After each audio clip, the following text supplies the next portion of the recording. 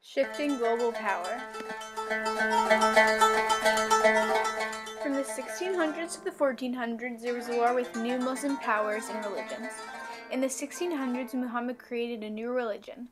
From 661 to 750, the Umayyad Empire.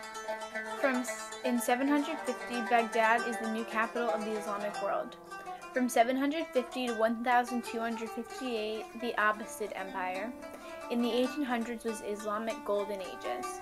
In the 1200s, Mongols conquered a lot of the Middle East, and there was the fall of the Abbasids.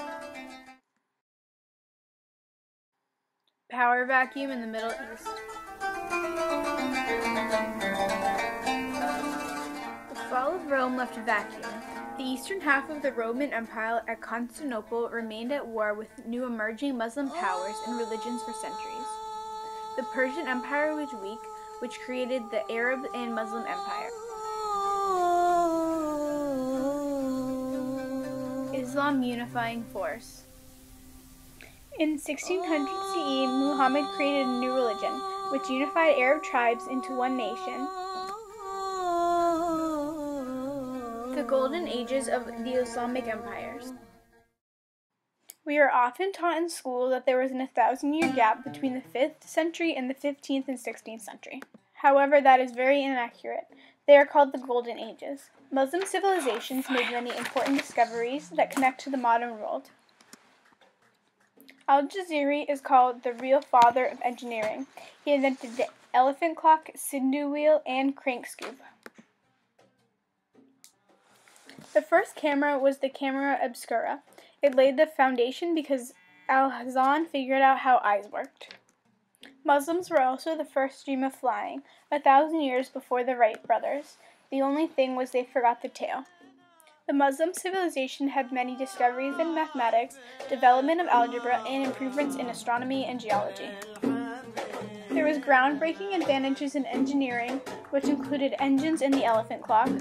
Women invented ancient timekeeping, the satellite, and the compass.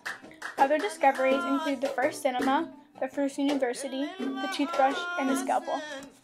Also, during the Golden Ages, wealth and trade routes spread across Asia. Baghdad became the new capital of the Islamic world, and the House of Wisdom, which is an intellectual center, was founded. Muslim scholars made breakthroughs in medicine, science, philosophy, and mathematics. Fall of Baghdad. During the fall of Baghdad, Islamic powers declined. During the 1200s, Mongols burned Baghdad to the ground and conquered much of the Middle East, although ideas and achievements of Abbasid lived on. Conflicts of Islam.